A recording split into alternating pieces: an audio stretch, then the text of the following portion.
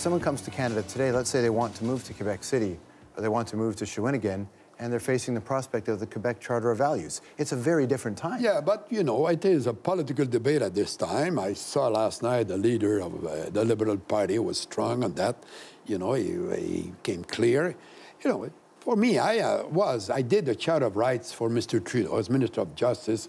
I did all the works in the committees. I was the one going to London and so on to convince the Lords and the members of Parliament to approve it, because it was very humiliating that we were a country and we had to go to England to change our constitution. So I fought for that. And I said that in Quebec last week. Charter is not for the protection of the majority. It is for the protection of the minority. You know, in politics, your responsibility is not to go on it with gallop. You know, you have to, they talk about the tyranny of the majority in a society. You cannot go that way. You have to look at all the aspects of the problems and make the right decision for the good of the nation. But it seems like politics has changed that way. Yeah, but it's not passed yet there. Right. You know, it's a controversy.